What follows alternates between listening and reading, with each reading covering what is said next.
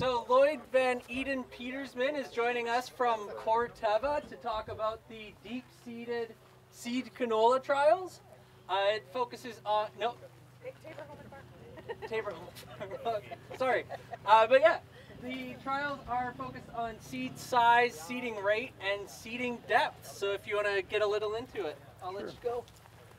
Good afternoon. Thanks for the invite. It was a last minute for me. Doug Moisey, which would be the Corteva seed agronomist, who gave me a call last night that he could not be here. I am a sales agronomist with Tabor Home and Farm. We would be a retailer for Pioneer Seed. It was about 2 weeks ago that Carlo gave us a tour of this site as to what's going on here. Now I'm speaking. So if you have real deep questions, he's the guy to ask. So what this would be year one of a 3-year project that Corteva and Farming Smarter are doing, having to do with, as alluded to earlier, different seed size, different seeding depths, and looking at emergence, ultimately yield. So how many here in this group are canola growers? Okay, small half. Okay. So what's the number one thing you're looking for when you grow canola? Viable seed. Viable seed. Probably in the end you're looking for yield, right? Yeah. So we've always targeted to seed 5 pounds an acre, and you get the yield out of it what you get. But look at the seed that we're getting today. The seed size is varying from probably high 3s, 3 grams per 1,000 seeds, upwards to 8. Some might even have experienced seeding seed bigger than 8 grams per 1,000. That comes out of a number of different factors. If you look at canola practices in the 90s and 2000s, everything was seeded with a box drill, everything was swathed. Today we are straight cutting a lot of our seed. We are late swathing our seed. We're encouraged to leave it well past the 40–45% seed color change into the 80 or 90% seed color change, allowing all the seeds to size up. What that does give you is a real wide range of seed sizing. Big seeds, little seeds, and everything in between. Seed companies are struggling. How do we deal with this? What do we do about this? Do we start separating it into small seed, middle seed, big seed? Then we have growers that perhaps only want big seed. We only want small seed, don't want any of that other stuff. If we seed 8 gram seed, we want replacement seed or free seed to make up for it so we can still seed at the 6 or 7 or 8 pounds an acre. So the companies like Corteva are looking as, is there a difference between big seed, larger seed, and small seed in terms of vigor, emergence, survivability, biomass? Canola plant has to gather sunshine, has to use the sunshine, photosynthesize to create energy. A plant that covers the ground sooner masks out the weeds. It has the ability to take on sunshine, convert it to energy, and thus grow the plant sooner. A thin stand right from the beginning is going to struggle. You've got insect feeding, you've got weed competitions. It takes a lot longer for that one to go. Can we make any connections between large seed and small seed? Probably not at this time. They'll be working on that further. Early in the 90s, they already had determined that large seed does have, seems to have better emergence, but generally we've used 50 or 60% as the number for what number of seeds we put in the ground, how many of them make it. We're looking at about 50 or 60% emergence. Can we narrow that down? Is that less in big seed? Is that more in small seed? Do we really have to increase our seeding rates when we're going to 7.5 or 8 gram seed sizing? So what do you have a trial here? We have 4.9 gram seed. We've got seed that's 6.2 and seed on that side that's 7.9. So considerably larger seed. The seed is replicated over a number of spots here, but seeded at 3/4 inch or 1.5 inches deep. And the other one is changing seeding rates. So 4.5, 5.5, and 6.5 pounds an acre. So again, industry standard has always been seeding at about 5 pounds an acre. A bag of seed was 50 pounds. A bag of seed covers 10 acres. If you're getting big seed, do we need to increase our seeding rates, or can we get away with putting less seed in the ground? Can we get away with perhaps putting them a little deeper where the moisture is? If we can get a plant that comes up out of the ground sooner, I guess I'll back up a little quick here. My comfort zone would be more in growing corn. I prefer that. Canola to me is a weed for the 3 years that you're not growing corn.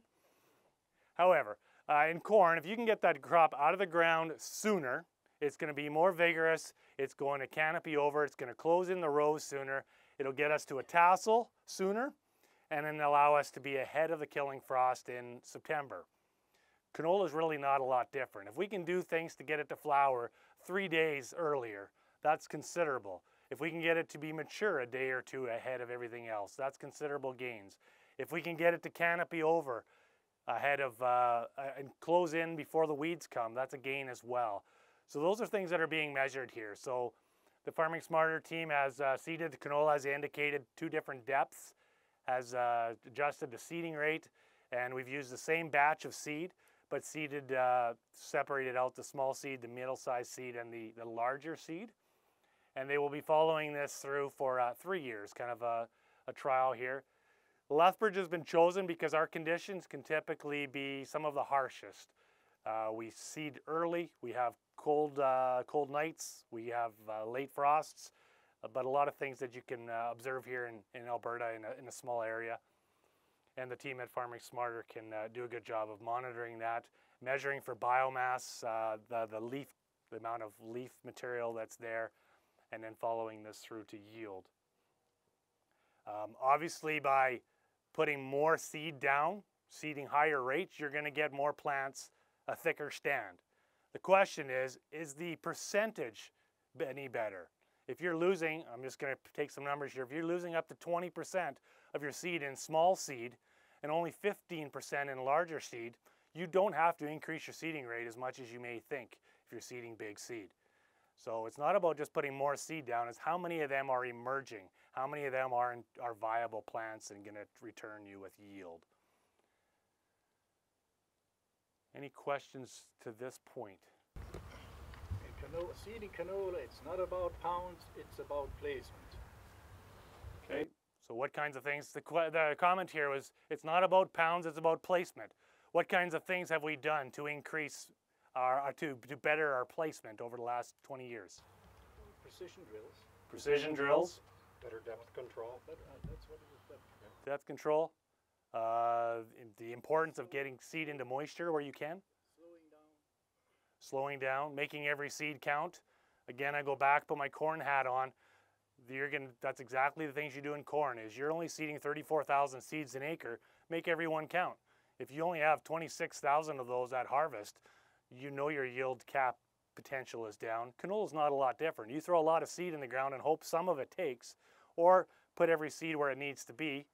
We see an increase in number of precision drills, number of acres being seeded with precision drills over the area. You can lower your seeding rate. You can perhaps wait for moisture and seed right into the moisture. In the area too, we often will play with sinking the seed down a little bit further. 3/4 inches, you know that's too dry. If you can put that below an inch or to an inch and a half, can we get away with that? I think if you look at some of the results, canola coming at 1.5 inches or 2 inches is doing okay. It depends on the soil texture, and like this year, the top was powdery.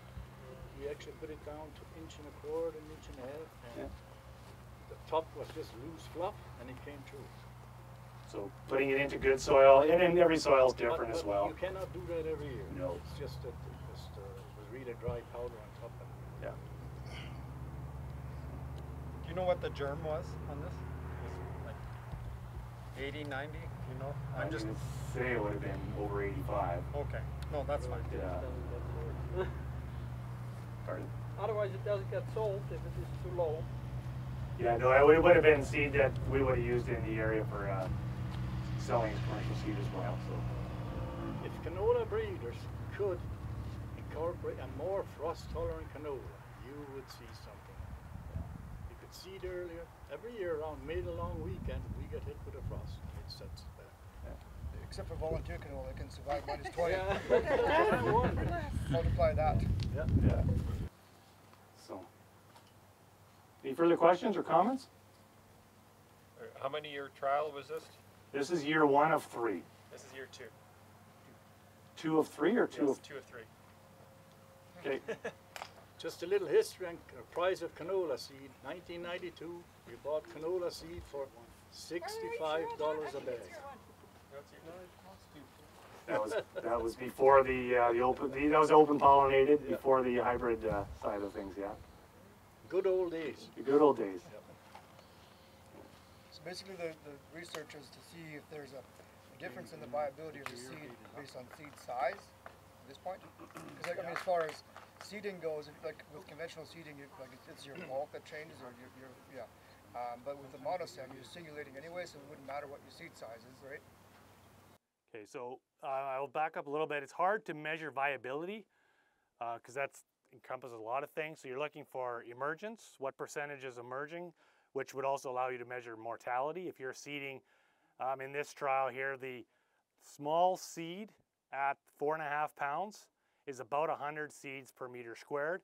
The large seed at 6.5 pounds, so the high rate, is that same 100 seeds per meter.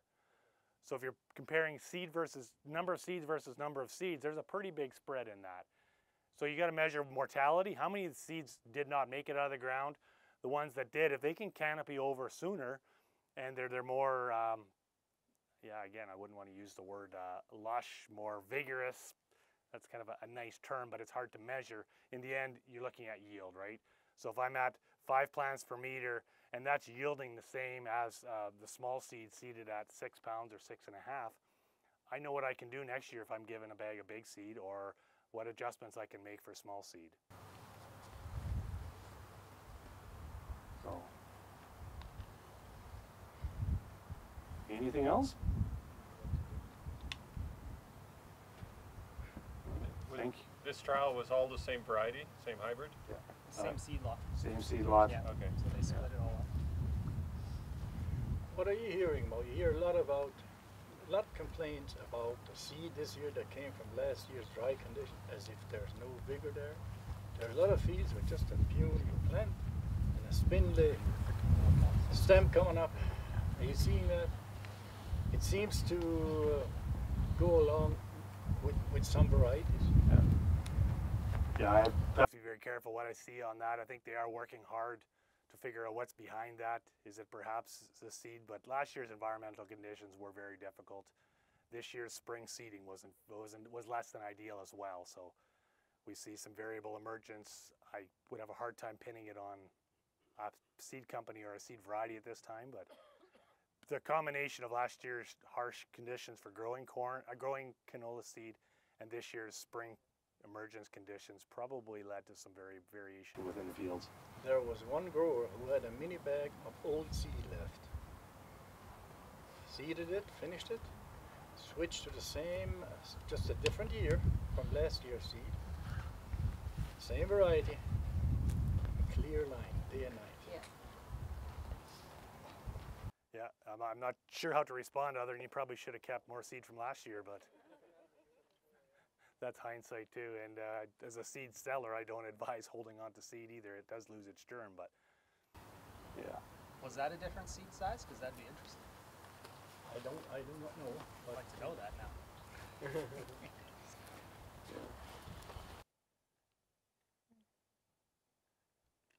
That's all that I would have. You did a good job. Okay, thank you. Excellent presentation.